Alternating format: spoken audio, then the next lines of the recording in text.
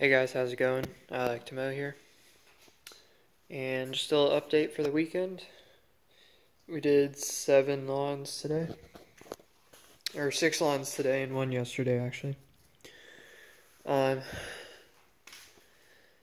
Notice the turf tracer is not here. That would be because I royally screwed up when I was working on it. The camera's dirty. There we go. Yeah, so when I royally screwed up on it, I was putting a new deck belt on it. Well, I put the belt keeper in the wrong holes, so it got stuck under all the clutch pulleys, which was too much for me to take apart because I didn't want to get more into it and not be able to put it back together. So I just said, screw it, I'm just going to take it to the dealer and let them deal with it. So that's what I did.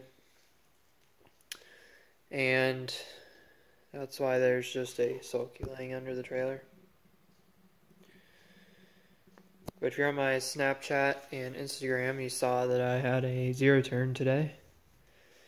Well, that's because I rented a 60-inch Gravely Pro Turn 160. And boy, am I glad I did, because I would not have been able to push mow with my helper 6 lawns today. That would just not be possible.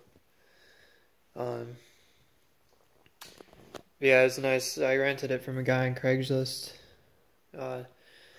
And basically, I originally was going to rent the 52, but he didn't have any 50, or he had just sold his 52, so he just had two 60s. So I took the 60, and he said he'll throw in the trailer for free. So I was like, okay. So it was $75 for a day rental. I got it at 7:30 this morning, and then returned it at about 6 o'clock in the evening. So that wasn't too bad. We did finish all our lawns in the neighborhood before noontime, though, which was pretty cool. We were making good time mowing some of these yards with this big mower. There's only one that I could not fit in, which was one of my long time yards that I've had. So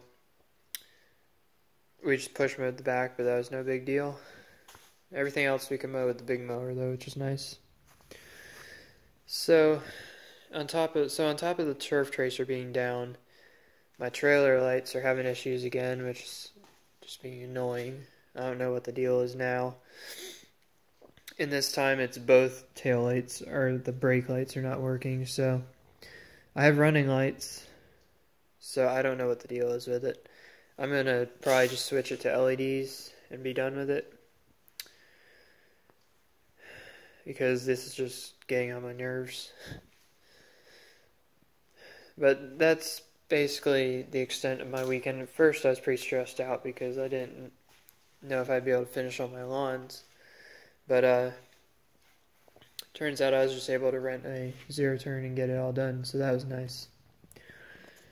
And the dealer is pretty backed up right now, so it's looking like I might have to rent it again next weekend because they are so busy with mowers.